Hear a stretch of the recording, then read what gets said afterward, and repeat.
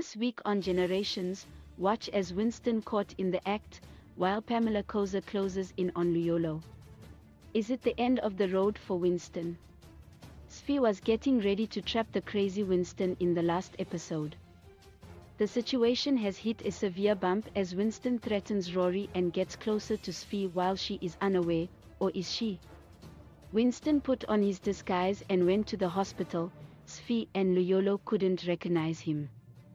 And he was standing right next to him. Now on this week's highlights, it looks like the games are over for Winston. Sphe is seen talking to Pamela, telling her that she is thinking of taking a spa date. And then we see Winston walking into her room while she is asleep and saying, "I found you," he says that.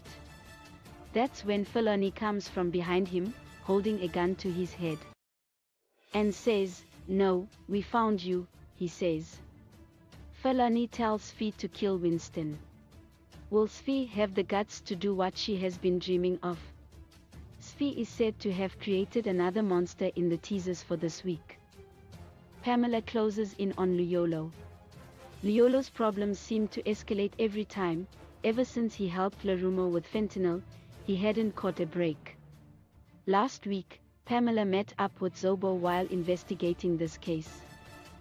And he told her about a certain doctor who helped Larumo with medication.